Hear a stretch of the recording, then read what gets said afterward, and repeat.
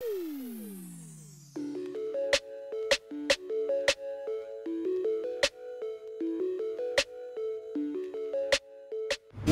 as a morning barista in a coffee shop is not an easy job. It's not as simple as going to the coffee machine and making a cup of coffee. Especially if you're a beginner barista or if you're a barista and you've never worked morning shift. This is because as a morning barista, you're the one to start and set up most of the coffee equipment in the coffee shop so that they operate throughout the day. In this video, I'd like to take you through my morning routine as a morning barista. I'll be sharing with you also the main duties that you need to do as a morning barista so that you can have a successful morning shift. Good morning, welcome to my channel. I'm the Barista. This channel is all about sharing coffee knowledge so that you can make a perfect cup of coffee. Today I'll be talking about the morning routine as a morning barista. These are the simple duties that you need to do as a morning barista immediately you arrive at your coffee shop in the morning. First thing, as a morning barista, you need to turn on your coffee machine. Most of the coffee shops switch off their coffee machines overnight so that they can minimize the power consumption in the coffee shop. So as a morning barista, your first and main key thing you need to do is to turn on your coffee machine every morning. Turn it fully on. You let the machine boil the water in the tank so that it can reach the desired temperature to brew your cup of coffee. Then next, we'll switch on our coffee grinders.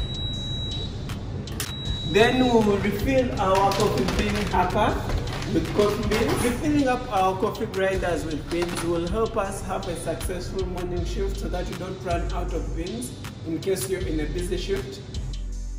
So after filling up our coffee grinders, we are going to clean up our pot filters. If your pot filters were soaked in chemicals overnight, you'll need to clean them in soap and also rinse them with clean water so that you can remove the chemical solution in the pot filters so that they may be safe for brewing coffee. After cleaning up our pot filters and ensuring they are clean, we'll just put back our baskets. We'll fix back our shower springs in our group heads. We soak our shower springs together with our pot filters. We do this on a weekly basis in our coffee shop. So the remaining days, if we don't soak our pot filters in the chemical solution, we are just going to clean our pot filters, remove the coffee basket, wash it and keep it on the side so that in the morning barista just fixes it in and starts brewing coffee. So after fixing our shower screens and making our portafilters ready, we'll check the temperature for our coffee machine if it's ready to brew some coffee.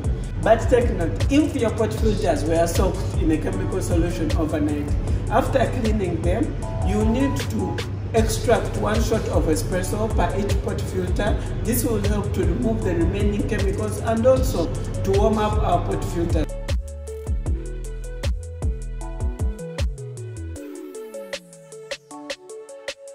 This is a sacrificial shot, so you don't use it.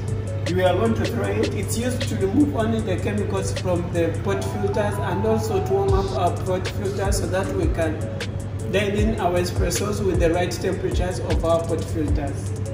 If your pot filters were not soaked overnight in a chemical solution, then you will need to just fix them in your group head. Just let it run for like 10 seconds, then it will all be set. The pot filters will have acquired the right temperatures so that you can have a consistency when you're brewing your cup of coffee.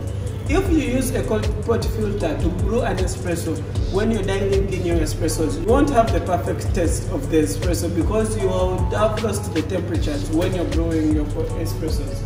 And then we will purge our steam ones.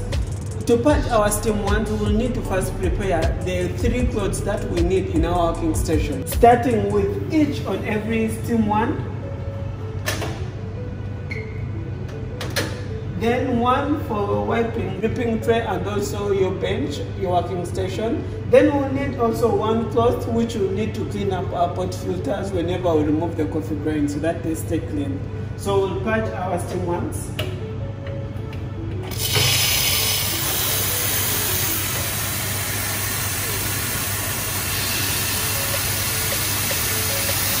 Purge our steam ones for 10 seconds.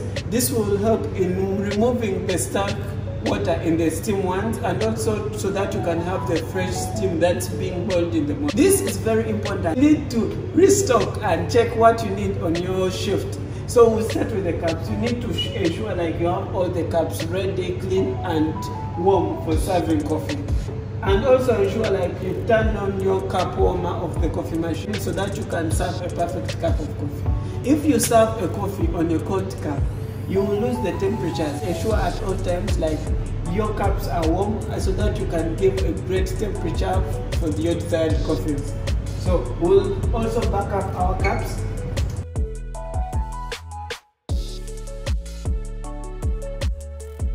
After backing up our cups and ensuring like we have the cups that we need to serve our coffees, then we need to check the options for the milks, also any other backup that we need on our shift. Then we will need to dial in our espresso.